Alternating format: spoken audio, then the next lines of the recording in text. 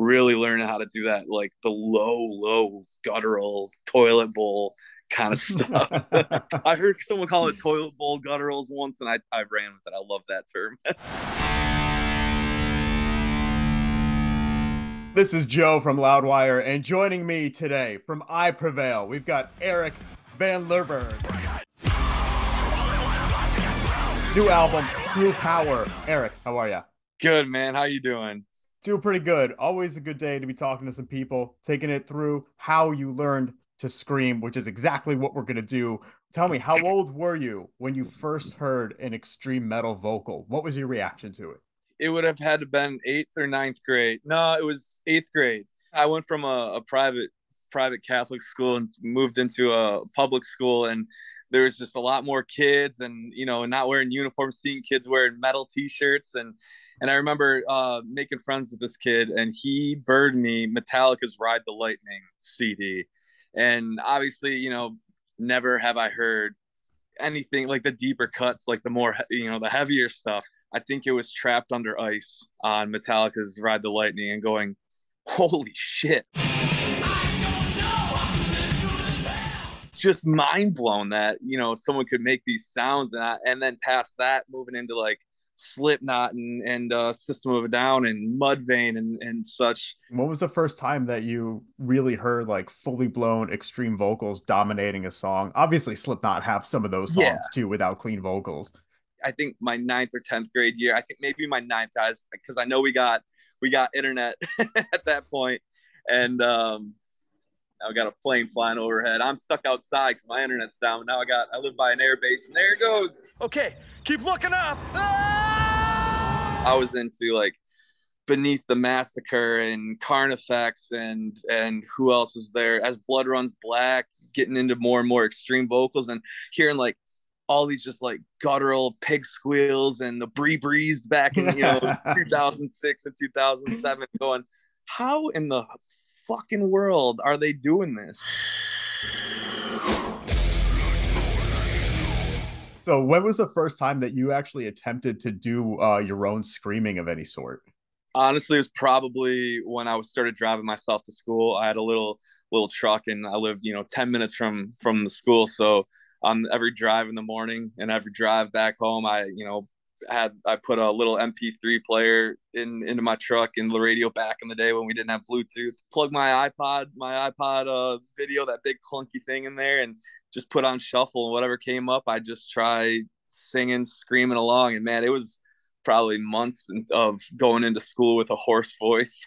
I just remember one day it just clicked, and I figured out how to do it, and it didn't hurt. I didn't really feel it, and it sounded close enough to what they were doing. And When did your family become aware that you had ambitions to do these types of things? What was their reaction? What they think of it? Are they into any of this music at all? not at all. Not at all. I remember it was probably senior year going into college. I was playing local shows with local bands, and my parents never came out to any of them, but I think my cousins came out to a couple, and it never was really anything taken seriously until I Prevail started up, and we were actually writing records and taking a lot of time and putting money into it, that my parents were like, well, wait, so what is this that you're doing? I dropped out of school, dropped out of college, had not even a bachelor's in anything. And 2 months later, we released the record. And 6 months later, I think we were on our first tour and signed. And that's when they were like, "Hey, if you can afford to feed yourself and cover your bills, then we support you." And that was great. They don't do it in front of me, but I've caught them, bragging to some of their friends like, "Oh yeah, Eric's been doing this, and he went to this country." And so I know they're reluctant, maybe not reluctantly. They're in support of it. So let's talk about taking it from the car, just trying to figure out what even this is to try to make this noise to practice shows and tour.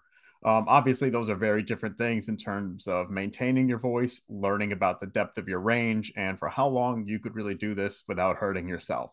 Right. So, what was practice like and the shows like early on? Did you find that your voice was really in bad shape after these sessions in these shows?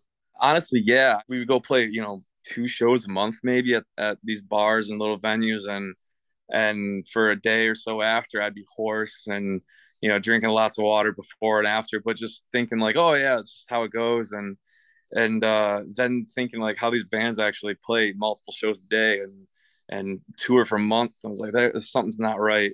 But like while I was working at the factory, there was I may or may not have smoked a little bit, and I remember hearing myself on uh our EP when we were recording it and just going, that I hate that. I know I can do better than that. So, in trying to explore the depth of your voice, did anything give you particular trouble, like the pig squeals or like the slam style gutturals or super high shrieks, anything like that?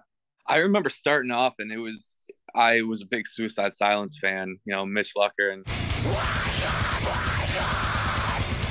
I figured out how to do the higher stuff, and I could never for the life of me get like the low bassy toilet bowl sound and stuff. And then I think it was shortly after that I remember watching a lot of it was big Whitechapel, still am a big Whitechapel fan. I think over the last 10 or so years it's just taken time to figure it out and learn it. And even now, I think it was just a few years ago that I was like really learning how to do that, like the low guttural toilet bowl kind of stuff. I heard someone call it toilet bowl gutturals once, and I ran with it. I love that term. Let's talk about enunciating now. Is this something that's always been super important to you in terms of your own vocals or even what you prefer to listen to in extreme metal? Listen to anything metal related across the board, black metal to that's a little more, you can't understand it, slam and stuff like that, grind. But I don't know. I don't think I've ever been impartial to one style or the other, but I do for I Prevail and what we're doing find it very accessible, push the enunciations a little heavier, a little harder, and really enunciate some words, because I feel like it's just with our style of music, especially, you got fans that come in that are new to metal, and maybe we're the first band that's ever had harsh vocals at all that they've ever heard. So when they can hear the song and you know understand the lyrics a little more easier without having to look them up, I think that gets people in and invested and involved right away. So when they go to see the show and there's that call out line or that breakdown line or whatever, everyone's screaming it back. That's important for us too, just having people to hear it the first time and be able to pick it up and understand it. Because I when I was a kid, I'd buy the CD and be like, "This is awesome." Flip through the lyric book real quick and be like, "What are they saying?" Oh, that's tight. But not every kid is invested 100% like that on first listen. So Sure. Let's take it back to the toilet bowl. Something I never thought I'd say, at least not in an interview. Cupping the mic could possibly give you a little bit of a toilet sound. Where do you stand on cupping the mic? Is it something that you turn to from time to time? It's never been something that I've done intentionally. It was just a bad habit I picked up, like starting off, like, everyone's looked at a musician and taken inspiration if they wanted to be a singer, like the way he does that. Oh man, that's sick, whether you know it or not. So like, I just picked up the mic and grabbed it by the top and just started screaming into it. And then it wasn't until we started touring that our sound guy, who's incredibly talented, was like, "Hey, what you're doing is causing all this distortion, and that I promise you, it sounds better if you just." I was like, "Man, I know it's a bad habit. I keep smacking my hand when I go to grab the top of the mic, but I don't know. I never really. I know a lot of kids on the internet be like, "Oh, he's cupping the mic." It's something we talk a lot about in this series. And it's funny because half the time people are just like, yeah, I just that's where I put my hand. It just looks cooler there. Yeah, I can't hold the mic at the bottom. It just looks weird. It's aggressive music. It's got to be right here. Right. I think I get that vibe. Yeah. What else do you do before the show? Is there any certain ritual that you have? Is there anything that you absolutely cannot do before getting on stage?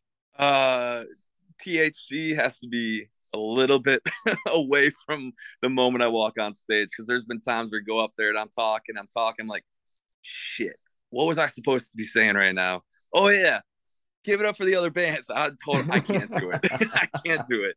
A shot of whiskey or a slam of beer right there to cool the nerves. And we have this little ritual where we all get in the. You ever see Hot Rod part where they do this like goofy handshake, and we took that from day one of our first show. That's about it. Shot of whiskey, slam a beer.